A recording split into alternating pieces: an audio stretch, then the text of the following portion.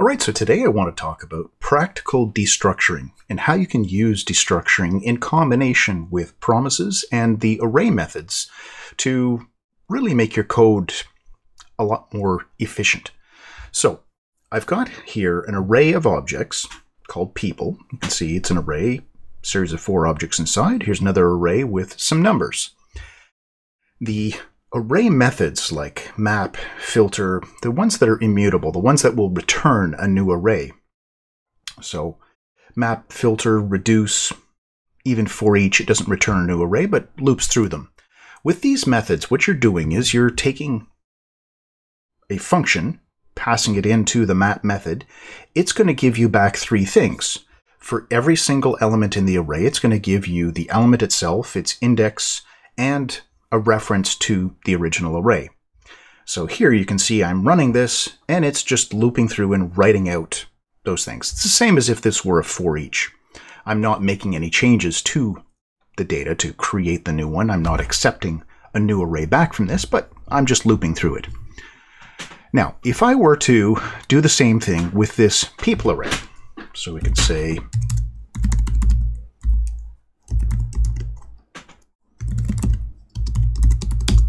something like this, looping through it. Now it's going to return to me a new array, so we could say something like that. You know, this is the new array returned by map. This is the new array returned by map. Here, this argument, instead of it being a single value like here, this is actually an object. So we've got the object that contains ID, name, PhD, and partner. And if you want to use that inside here, we can do things like this. We could say console.log, and I want to write out person.name. Okay, fair enough, you can do that. But it does mean that you're having to use person in front of every single thing that you're writing out, or every single value that you're using inside this function. What we can do instead is, instead of just having that person inside there, what's being passed in is an object. And this is where destructuring comes in.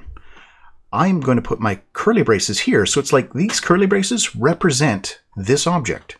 And I can extract at the same time as I'm looping through. Let's say I want the name and I want the partner, just like that. So in here, if I want the name, all I have to do is use that variable name. And I could add in partner as well. Now, I'm not putting the other variables here. I'm not putting in ID or PhD. That's fine. I know I don't need them.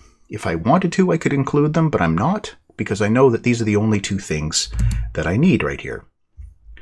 So if I refresh this, oh, I gotta launch this again.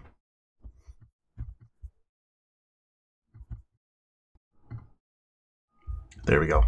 So now we have it writing out the name and the partner for each one of these. So we're extracting it. And if you wanted to change the name, that's something else you can do with destructuring. We could say, okay, instead of partner, I want to call it PT. Instead of name, I'm just going to call it NM. And then those will be the variables that I'm going to use inside here. I'm going to say NM, I'm going to say PT, just to make it a little bit more efficient for myself. Works does the same thing. So by putting destructuring in here, we're making it a little bit more efficient. We're saving ourselves that extra step without having to write it all out. And we can do the exact same thing when we're dealing with fetch. So inside of here, I'm going to be fetching this JSON data. So I have the same array of objects, just converted into JSON, saved as an external file. Because I've got the server running, I can do a fetch call to this. So there we have it. That's the fetch call. It's going to be bringing back this same data. So we'll have a then where we get our response. The second then is where we're going to have our data. And this is where I'm going to use the destructuring is in this second one. So up here, console.log, same as I've been using here. And we could change that one as well. So log, just writing stuff out. Here, I'm just going to write out if there's an error, this is where I'm going to write it out. And inside of here, we will get our response object coming back from the fetch. And if the response is not okay, I'm going to throw a new error, and we will take our response and get a status text. And that's going to be the text for our error message. So that'll come down into here. If it is, great. We're going to take our response. We know it's a JSON file, so we extract the JSON data. And that means down here, this thing that we're getting, data, this is the entire array. So it's this whole array. Whereas with the map, we were looking at it, all the individual elements. So one object after another. Down here, data is an array. So the array doesn't have the ID, name, PhD because it's this entire thing. However, if you think of the data, if you think of the array coming back as, hey, it's a whole bunch of records, and maybe I want to display the first 2 records, and maybe the last one, or just the first 2, and then still have a variable that has everything else. This is where we can use destructuring and also the rest operator.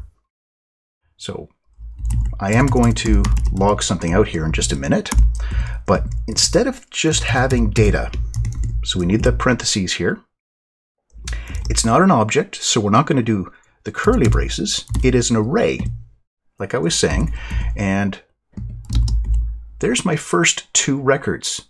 So A and B are going to be, this is A, this is B. So these 2 objects are going to go into A and B. We could call it first and second. I mean, that's going to be a little bit more meaningful. So my first record, my second record, and then everything else. In this case, it's only these 2 records right here, but I still have one object is in my variable called first, one object in my variable called second, and then these 2 together, the rest operator is going to grab everything else and put it inside there. So, inside of log, I can write out first, I can write out second, and there they are. There's the first record, there's the second record. And we now have a great way to use destructuring to extract part of a record set. So if you wanted to do something like paging and only display so many records, this is how you could do it. You can extract the specific number that you want, and then right here, this would be the rest.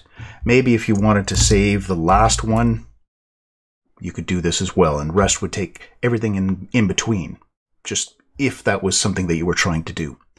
But I encourage you to get familiar with the destructuring, get familiar with the rest and spread operators, because these things really can help make your code a little bit easier to use and a little bit easier to read. All right, so if you have any questions about that, feel free to leave those in the comments down below. I'll answer as many as I have time for. And as always, thanks for watching.